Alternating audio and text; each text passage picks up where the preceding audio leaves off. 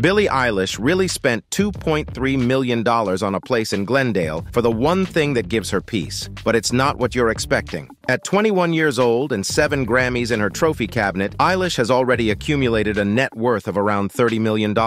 While she does still live with her parents out in LA, that hasn't stopped her from investing millions on a future home that isn't even for her. Previously owned by British singer Leona Lewis, Eilish made a $2.3 million investment in a private area where Billie can enjoy her time with the one thing she loves the most, her horses. The property spans over 2,000 square feet. Inside, you will find 3 bedrooms, 3 bathrooms, an outdoor swimming pool, and even a spa. Pretty basic for a home that huge. What actually takes up most of the space is the horse stable in the back, which also comes with 4 barns and a walled paddock for horse riding. Everything complements perfectly to the estate's country-like design. It has a giant Buddha statue right in front of the main door.